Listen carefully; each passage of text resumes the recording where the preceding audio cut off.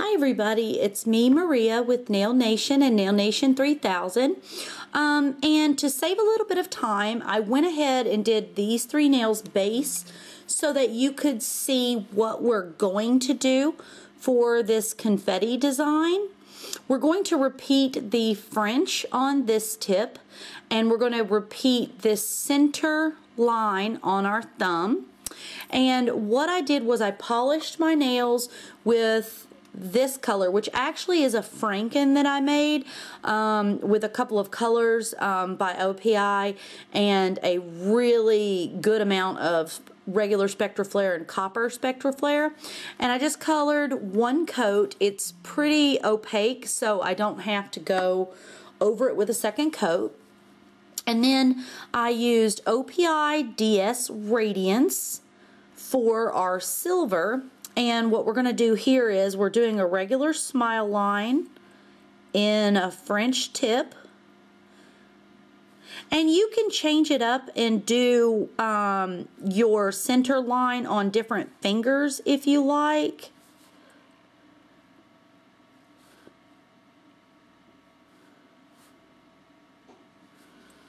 See, we've done that there.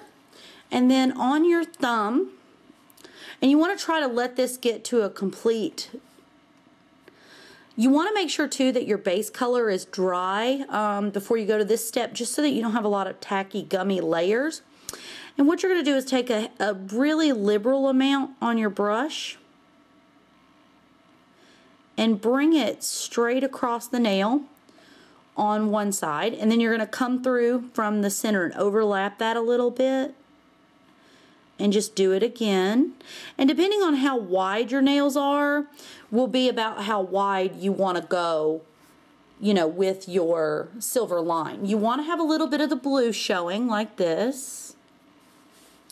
Then what we're going to do is you can take black or a dark silver or a hollow. What I used was another Franken that I made, which is actually just Spectraflare heavily mixed in with a black striper brush. And you're going to just go ahead and take that and create a clean line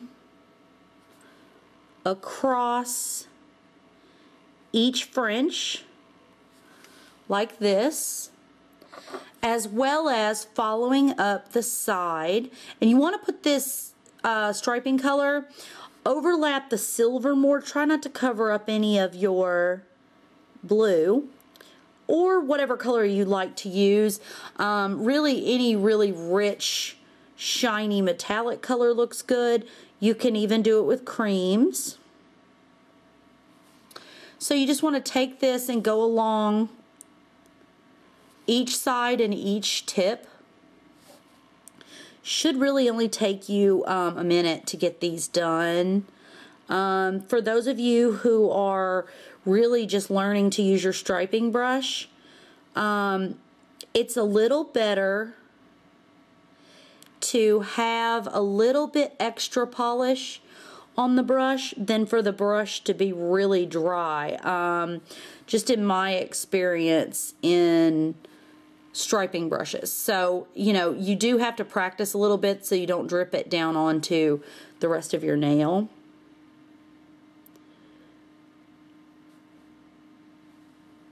And this is actually like a super simple design. And I found that I really like these pointed Q-tips even more than the regular ones to get little smudges and things with.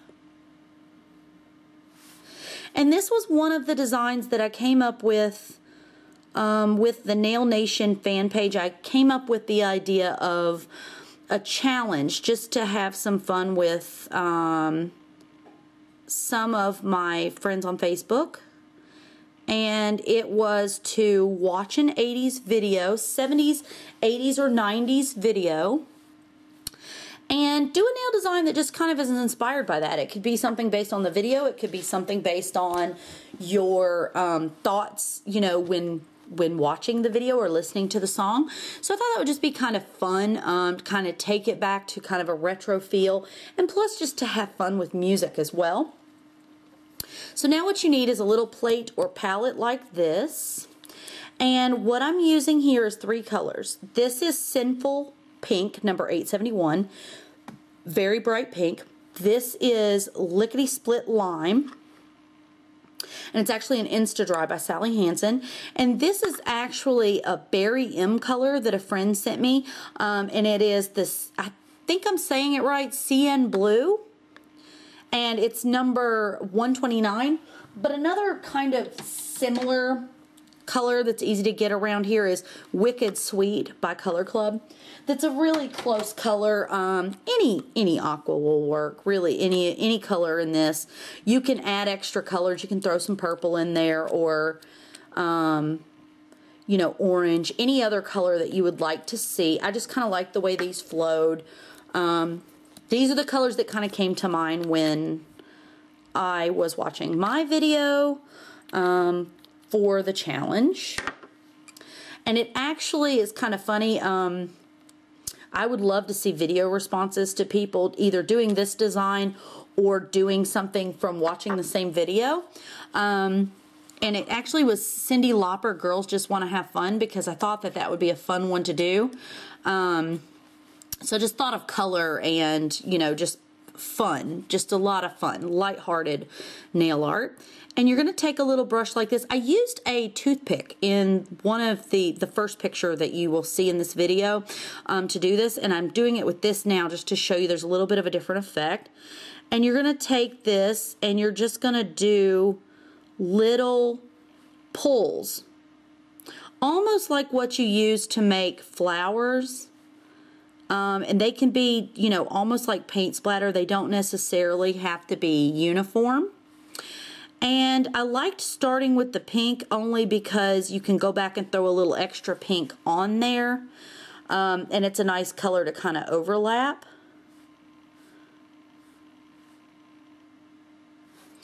And so we start here. And then we're going to go in with the blue.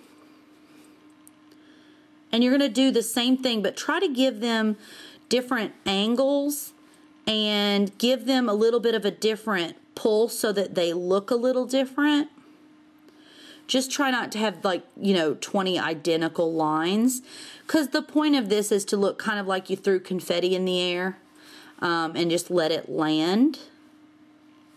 And for those of you who are a little worried about maybe getting the polish on your base color, you can always do your stripe across with the darker color, the black, after you do this step.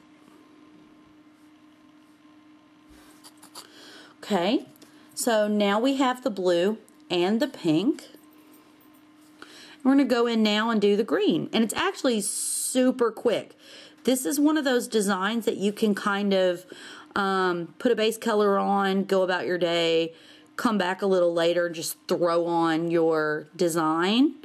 Even for the night, if you're going to work and kind of have to be a little more conservative, but you want to wear something kind of fun out, this is a great design for that.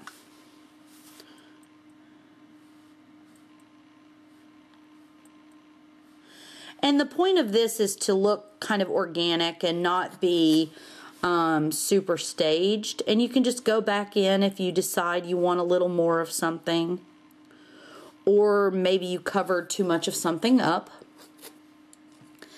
And then we're just going to simply coat this with 2 coats of top coat. And of course, as usual, I like to go back to the old faithful, which is Sèche Vite. Also because it lasts so long. Another secondary choice top coat that a lot of people like to use in place of Sèche Vite is the Posh. And that's also a really great top coat as well. And a little bit of a thinner top coat is C&D Super Shiny. That's another great one. It's not as long wear though as the Sèche Vite is. And you just go over it like this. I found that when you top coat these types of nails, going across it with a nice thick heavy coat, let that set, and then do your second coat usually works best, less smearing. And hopefully you like this. This is just a real simple, quick fun nail design, and I will see you next time.